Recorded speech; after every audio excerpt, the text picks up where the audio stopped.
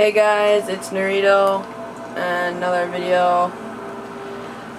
In this video I will be showing you guys how to get 100 conjuration. And what you do with the 100 conjuration, you need to spell soul trap conjuration. You need the thing called soul trap. You get that at the college. It's a apprentice.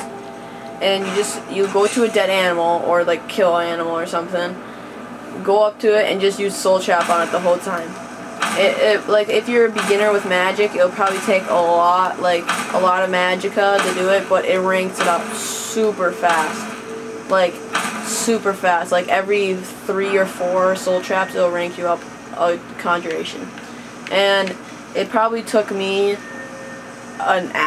not even an hour just to get conjuration to 100.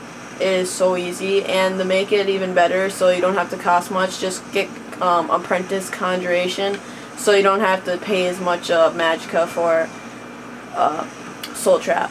So that's a way, and the second way, again, you can just go to the College of Winterhold and just buy it from a guy. I don't know what the name is of the person, but that's pretty much it.